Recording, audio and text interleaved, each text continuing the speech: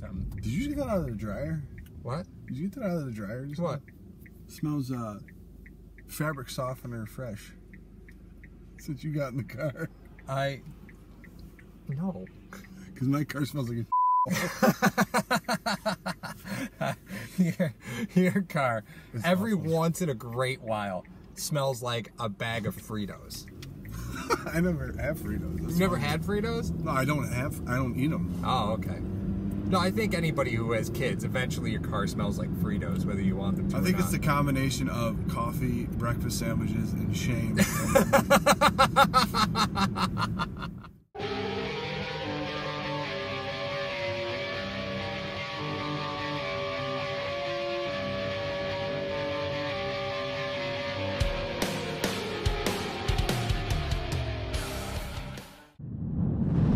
Comment, like, subscribe, repeat!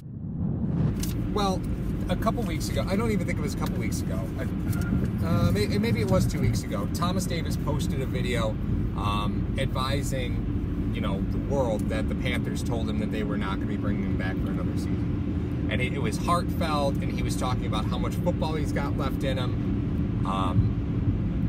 I mean, I get it, right?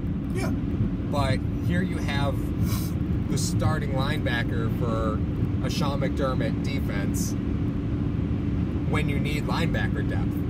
So, what are we going to do? I'm just going to start purchasing Carolina apparel for you. I know that a lot of people are going to get frustrated right off the bat saying, you know, the Carolina connection is a horse that's been beaten to death a couple times. I think that's fair, right? Because, I mean, it's something that comes up often. But you're talking about the captain of the defense. Yeah, this has been brought up to us a couple times. I believe, I mean, we've read a couple of comments where people have been like, listen, what about Thomas Davis as a depth signing? I think that's where he is. You're not bringing him in to be a starter. No, and I think Lorenzo would love it since he's the only guy in the linebacker room that has kids and a family and everything. Yeah, Lorenzo Alexander's the only one drinking Metamucil in the morning before he hits the weight room. Everything. Is he the only one over 30 in the linebacker room? Oh yeah, he is. They're dropping Pedialyte on him. I mean, yeah, it's a depth signing. It's something that if you think of bringing in an influx of young linebackers to learn a defense, even though another horse has been beaten to death, it's Leslie Frazier, not McDermott, yeah. but McDermott oversees it. You know what I mean? Can't say that. I mean, when the Patriots went to the Super Bowl, was it Matt Patricia's defense? Or was it Bill Belichick's? Well, and we saw the Patriots do the same thing. Like, remember when Flores this year? Well, and Junior Seau came in, and everybody thought Seau had been done for years. Seau came in and played for the Patriots and played relatively well, but again, in a limited capacity. Yes, they asked you to do a very specific role. Here's what we want you to do. Right. If you're not going to be this guy, if you're not going to be the guy breaking down film, if you're not going to be the guy talking about assignments, if you're not going to be the guy holding accountable on the sideline when you're not playing, holding guys accountable to their responsibility, then your time isn't going to be you're not going to spend your time here. Like, that's the phase of the career the player needs to be ready to come in. And just as long as that's clear, Thomas Davis can make sense in Buffalo, but as a package player. Here's my question to you. I have two questions. All right. One, which is probably the easier one, does Davis replace Williams as the second veteran leader, even though he's not on the field all the time? Of that defense. Okay. Does he replace that captain's role that's been vacated? Okay. And the other thing is this: if you're bringing him in to mentor young linebackers, what does that say about the development of Milano and Edmonds? I think this helps. This move is for Edmonds, not for Milano, right? Now, while Milano still has some things to learn, I mean, the fact is the guy played at a Pro Bowl level all season, and he played at a Pro Bowl level the 8 games of the season before that. Or third thing, sorry. Does that mean that they're going to bring in a lot more young linebackers if they sign Davis? Linebackers you can pick up in the draft, in undrafted free agency, and there's a whole other football league out there now that you know is going to be developing players as well that fall into the free agent pool as soon as their season's over with. They're actually even during their season. So I think you look at this team being young and them cycling out, but could they bring in a couple veteran linebackers? I mean, they could. Yeah, I mean, they could. But if you can bring in somebody who's willing to fall on the sword, to teach, to play, to contribute, and to just give it his all, Thomas Davis right now is he's saying that he's that player. So why wouldn't you add a guy like that? True. And he's ready to accept that role. Not a lot of guys accept that role. Exactly. Right. So a player in his position, I think he's understanding the position that he's in, and this is the transition he has to make. Do you think he's qualified for that role? I don't know about that. I mean, I would actually have to go back to McDermott on that. McDermott's opinion there would be very, very important, because I'd want to know the player Thomas Davis was when he lost 2 seasons to injury. Where was he? Yeah. What was he doing? Yeah. Was he still at the facility? Was he just at home? He was on IR, so I mean, he wasn't helping the team, but he could still go. Yeah, no. So where was he? That'd be great to know. That'd be great to know what he was doing. But I like it for a multitude of reasons. But I still have questions about it, like the ones that I asked you. I still would have questions of why. Is he there to be the mentor that was vacated by Williams? Is he be there because the development of these players are not coming along the way they want him to, or is it a situation where you're looking for him to contribute in a major way, and you're trying to find a cheap piece to do that? That's fine. I mean, it's not hateful. Would I rather see CJ Mosley than him? Well, CJ Mosley's 26, so I mean, you're talking about a guy that's like 10 years younger.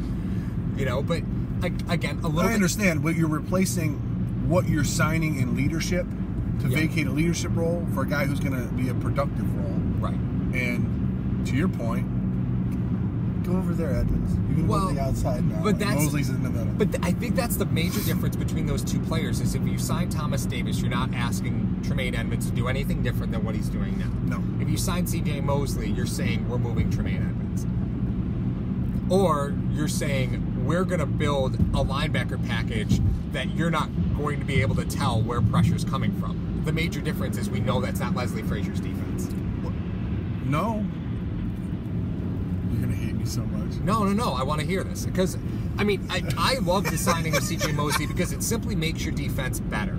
Yes. Right? Yes. It utilizes the skills of the defense in a very fascinating way that makes it tough for a quarterback to come out and say he's the Mike. Yes, exactly. Because there's 3 guys across the board that that's what defines what's going on with the defense and how protections are set. Right. Well, I think 57's the Mike, 49's the Mike. Well, that's what he always has to do. I think a lot of football fans hear that, but I don't think they understand why things circle around the Mike. So can you just go in just real briefly and say why is he the son of the defense? Right. Everything rotates around the Mike, but why is he the son of the defense? Because then what happens is you get to identify where the outside linebackers are and where pressure may come. So if you identify the Mike, if I come up to the line and I'm identifying Mosley as the Mike, and then there's 2 linebackers over here, okay, chances are pressure's coming from one of them. Right. If the linebacker, one of those 2 linebackers identifies the Mike, then it's even. Mm-hmm. You know what I mean? If there's 2 linebackers right or left of the Mike, then you can start to identify pressure. It tells the back who to block, what's going on. Mostly what happens is in the center part of it, the way the protections usually roll is that the center and the 2 guards, right? They will call out a number. If they call out a 1, there's 1 guy within the center and 2 guards. All right, so that means it's typically a 3-4. Right. All right.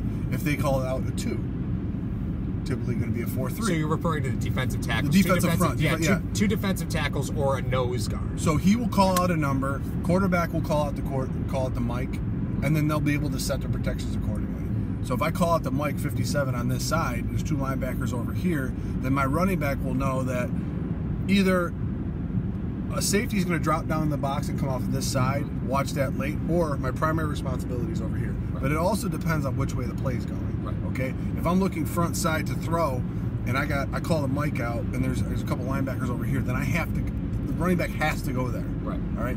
Protection is going to slide this way to go over the backside. So in that respect, that's how that whole formula. There's a lot of things that are intertwined in it. However, I'm going to sound like the announcers do when they talk about, hey, did you know Chris Hogan played lacrosse? Oh God! Did you know that? Did you know that Nick O'Leary's grandfather is Jack Nicklaus?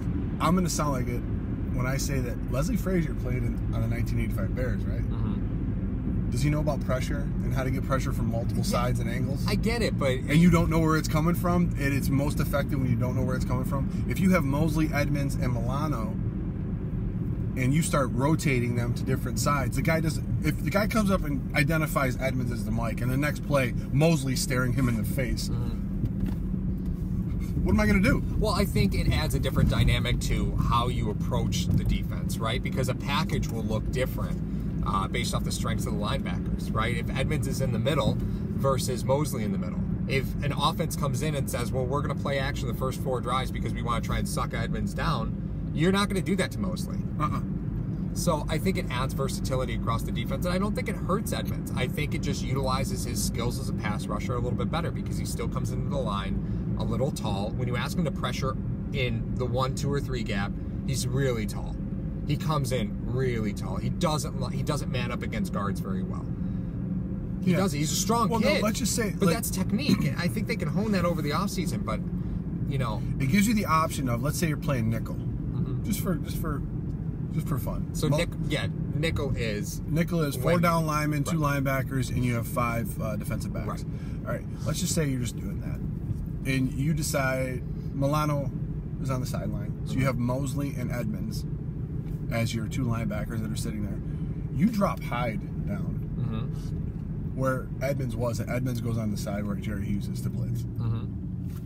He's already identified that it's nickel.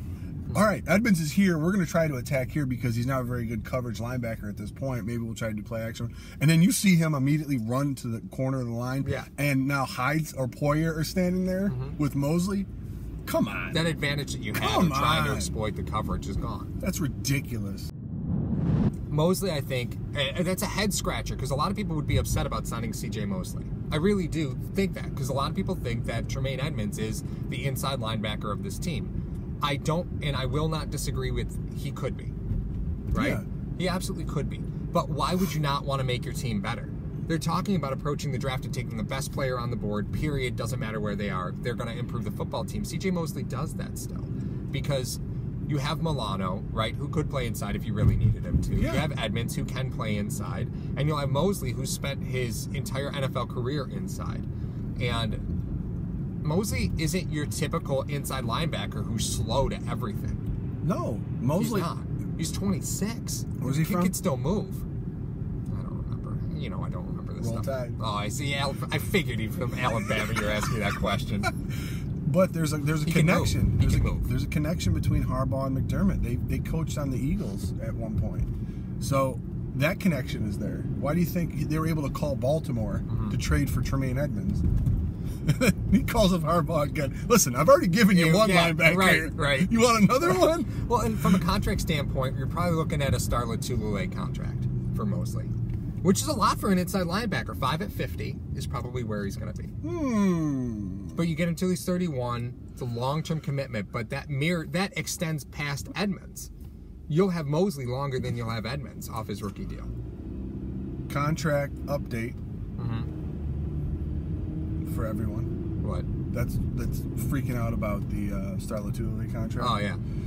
Now, I'm gonna geek out a little bit. Okay. You know this. I'm not explaining it to you.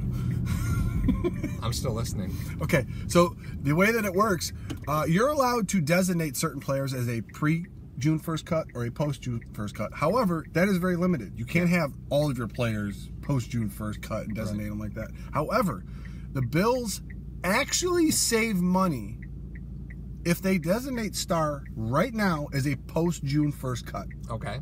They don't. The dead money does not outweigh the cap savings. Okay. So everyone that's said, "Oh, 5 for 50, this is ridiculous," and all this time, I ended up doing some more research on the contract and everything. If they cut him, if they designate him as a post-June 1st cut for 2019, they save money. But the important thing about the pre-June 1st and the post-June 1st is where that dead cap money goes, right? Yes. If you post-June 1st a guy, you can split it among 2 years. Over 2 years, yes, right? yes. So he'll cost you money this year, he'll cost you money next year. Yeah, but he'll save they're you money overall saving money this year everyone was talking about the 5 for 50 being such a daunting contract. I know I kind of got off the thing, but it's just something that sparked in my head because I've read it a couple more times. Well, we could sign a couple of these guys if we didn't have to start for 5 for 50. And I'm like, no. It's not that daunting of a contract for what the guy's asked to do. Now, back to what even started this whole thing with Thomas Davis. Lorenzo has the ability to put his hand in the dirt at defensive tackle and go. I don't think Thomas has that option. I agree with that. I don't think he's got. I think Lorenzo Alexander could still be an effective pass rusher. I don't know if Thomas Davis. And they signed him for $3 million. Yeah. So Thomas Davis wouldn't be asking for any more than that. Right. Change. Some change. And I mean, you're looking at your roster just as long. And here's the thing about that contract, right? Let's say he signs for 1 year, $3 million, right? That money only becomes guaranteed if he's on the roster come week 1. So if you bring him in and he's not the guy that you thought he was going to be at this age, you can cut him. Just cut him. You're not going to lose anything. Who cares? It doesn't hurt you. You know, you get to bring him in. You get to see what he's like. You figure it out. Does it work? Is this going to work? Yes. Is it not going to work? All right, your time's done. But once he's on the roster week 1, his contract's guaranteed for the rest of the season. $3 million. I get it, but it is an important factor to understand about veteran players like that. If they're on the roster week 1, their contract becomes guaranteed. Oh yeah. But another point to bring up. It's a very interesting question. I'll leave it for you guys. You bring a guy like Thomas Davis in and make him a captain immediately. What message does it say to the rest of your team about the current players that have been